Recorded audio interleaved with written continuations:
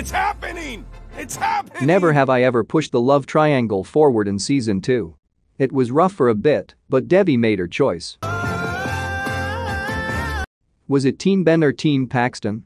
Never have I ever saw Devi in the middle of a love triangle, but there is a reason she chose to date Paxton Yoshida at the end of the season 2 finale. Devi kissed Ben in the season 1 finale after already having kissed Paxton, further complicating the matters of her love life in season 2. Her solution was to date both guys at the same time, though the consequences of her actions came back to haunt her. I wonder what that's gonna be like. Throughout season 2 of Never Have I Ever, Devi and Paxton's relationship was fraught with ups and downs. On the surface, the pair couldn't be more different, and even Paxton concluded they just didn't make any sense because of their contrasting interests and personalities. Interestingly enough, that's precisely what makes him and Devi work in many ways. After learning Devi was cheating on him with Ben, it took Paxton a while to get over the embarrassment and shame that came with the very public breakup and what it meant to his reputation. It has not always been him. After losing out on his swimming scholarship following an injury sustained in a car accident, Devi tutored Paxton as they slowly re-established their connection.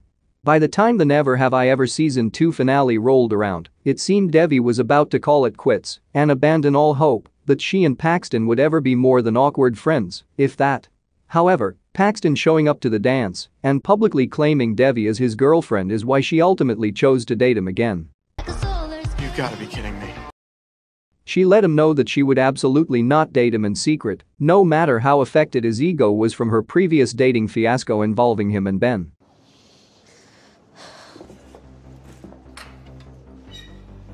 Devi felt she'd also paid for her actions by tutoring Paxton and shouldering the blame for his injury, which happened on the night he found out she was cheating. What? No, it hasn't. But there was only so much Devi could do, and she couldn't hold Paxton's hand forever while waiting for him to either move on or forgive her. I was waiting because I had nothing better to do. Paxton stepping up and making a very public entrance with Devi at the dance made it clear he'd changed his mind, and they were both willing to give each other another chance despite feeling hurt in the past. I guess I'm Paxton Yoshida's girlfriend now. The majority of Never Have I Ever season 2 was spent on rebuilding their relationship, which blossomed more thoroughly than in season 1.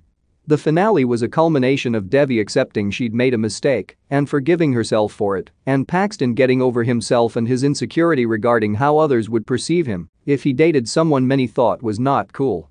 Devi is still incredibly attracted to Paxton as well, but the choice to date him is made slightly easier by the fact that Ben, her other love interest, is currently dating Anissa. It'll be interesting to see where Devi and Paxton's relationship goes now that they're official and there are seemingly no obstacles in their way, for now, at least. Stand-in Jerry owns the spot and he never cards anyone. Ben realizing Devi did actually like him and that her actions during some parts of Never Have I Ever season 2 stemmed from jealousy could complicate things further in a potential season 3 of the Netflix series.